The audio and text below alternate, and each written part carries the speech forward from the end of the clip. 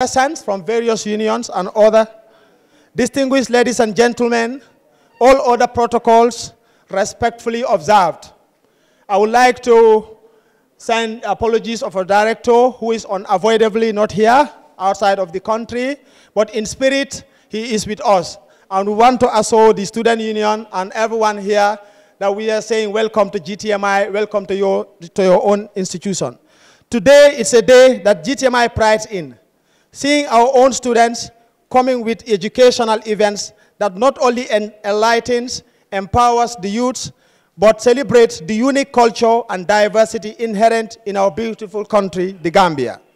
I would like to congratulate the executives and the general members for this great initiative and encourage them to do more of such great extracurricular activities.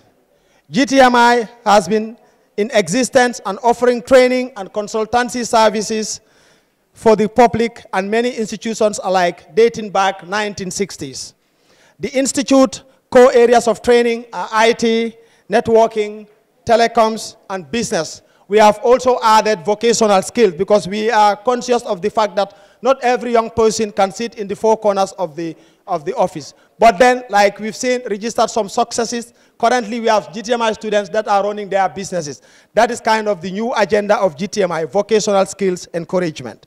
However, as part of our transformative agenda and vision, we have started rolling the technical and vocational skills like digital video production, solar and satellite installation, electrical installation, both at our main campus, GTMI Kanifing and GTMI Basse, because we want to reach out to every corner of the country. Of greater importance to the GTMI management and staff is the building of entrepreneurial skills, leadership and soft skills that will help to further prepare our young students to not only seek for employment anywhere, but become job creators and employers, as is already happening with many of our youths, including returnees. GTMI has created a special unit in the Office of the Head of Academics to cater for the career guidance and counseling of our students to help them make better informed career choices.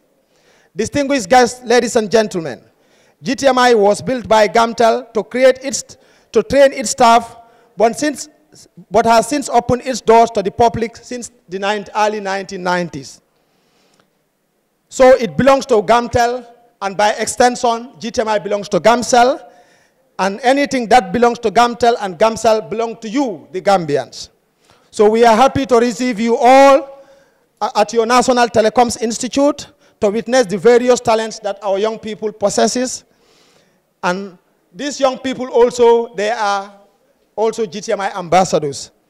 GTMI assures its student union executive and members that the school will continue to support them and create the right enabling environment to have them so that they can have a fruitful, hitch-free academic and professional journey at GTMI.